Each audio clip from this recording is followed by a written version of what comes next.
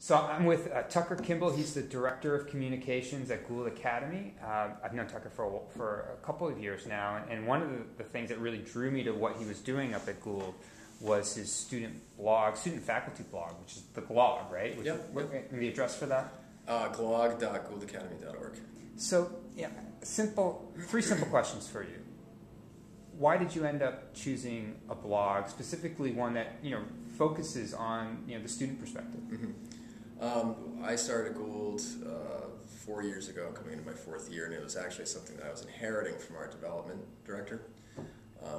And he was very much excited about the idea of Web 2.0 and blogging and being able to tell an authentic story from the perspective of the kids and the faculty and staff that live at the school. To tell the story for a prospective family or a current parent who wants to know what it is that their child's doing day to day, tell that story and let them really see, in essence, what happens at Gould from a number of different perspectives.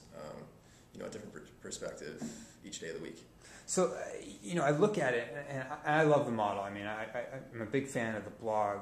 The question that I think we've talked about off camera before, and I know that a number of schools are kind of struggling with this, is how do you sustain a student blog? I imagine that brings its own challenges. It does. It takes time. And you can't snap your fingers, right? It's geologic. It's steady pressure. Right. It really is. It's getting the kids fired up about it and excited about it, and I think it's really empowering for them when they see their little caricature on the Glog, when they see what they've written is published, and they're published. I mean, they're published writers in sort of the blogosphere. What kind of standards do you apply to that then? I really want them to talk about their own experiences and add their own voice. I think when we started it, the students they started writing in a way that they thought I wanted them to write in. They were writing in a voice that did not sound like them, and quickly I've been on them about that for the last 4 years, and they're different each year, but it's something that I just think is very important. Is don't write what it is that you think that I want to hear, what someone else wants to hear. Just tell your own authentic story. What happened to you today? Right. Just put that out there and add some photos but mainly, have fun with it. It's exciting and it's a good time. So they do it 1 day a week, is that right? Yes. So you rotate, you have a different blogger every day? Yeah, different blogger every day.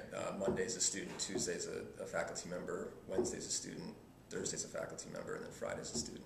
And how do you make sure that they actually deliver the blog content on time? Because there are deadlines, clear deadlines. They have deadlines.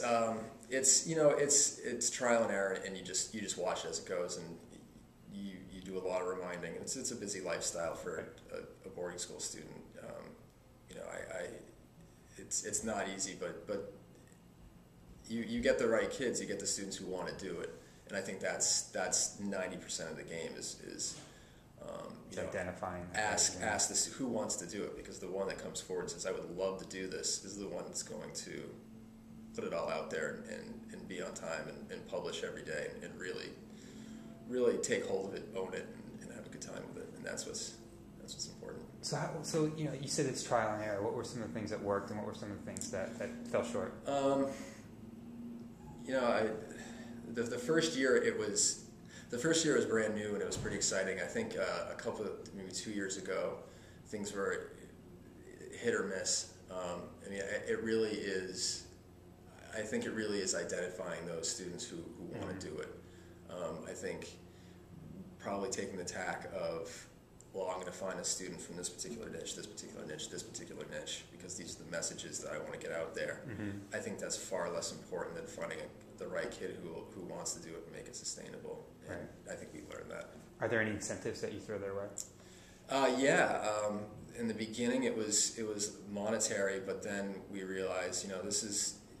I don't think you really need to incentivize it to a certain point, because the kids start to really enjoy it. Right. But what would make a blog even better? Well, let's give every student a flip and say, this is yours. Thank you for doing this. This is a gift from us. But use this. Have fun with this. Keep this under your pillow when you wake up in the morning. Have this with you and wander school with us and get some shots and add it to the blog, and I think it's a win-win. So that's a pretty minor investment, right, per camera? Oh, absolutely. I mean, they're so inexpensive now, and it adds to it. And then they feel like a roving reporter. It's kind of a rock star, right? They're total rock stars. Right, that's awesome. So last question I have for you is, what kind of feedback are you getting? I mean, are parents enjoying it? Are students enjoying it? I mean, what's the vibe? Yeah, parents really enjoy it. They enjoy it the most. It's their window to the school, sort of in real time, other than Facebook updates and Twitter updates. But these are really far more in depth. I mean, with the blog, it's a story you really can get a sense of the tone and the feel of what that student did that day.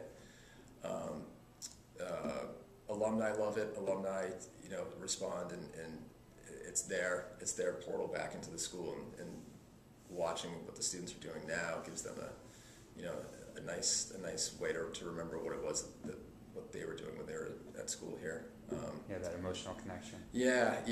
We really try to get more students commenting, and I think that's the rub with any blog. You want the comments, and I know that we can do a better job with that. So that's always a push. So is that the next thing you're really working on? Yeah, I think so. Yeah. I mean, right now we've got nearly 50,000 visitors to the site over the last 4 years. So I just think it's to sustain it and keep it going is just the way to go. But if we can get more current students to engage with it, I think we'll be doing really, really well. So that's the hope. Yeah. Well, this is great. Well, thanks, Tucker. Anytime. Yeah.